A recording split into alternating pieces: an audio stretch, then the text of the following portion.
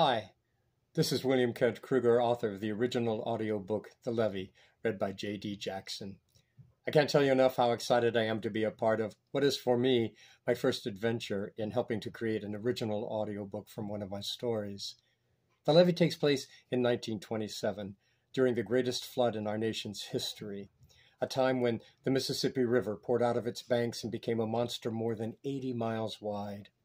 At the height of this flood, 4 men in a rowboat battle the river in a desperate attempt to save a family trapped by the rising waters.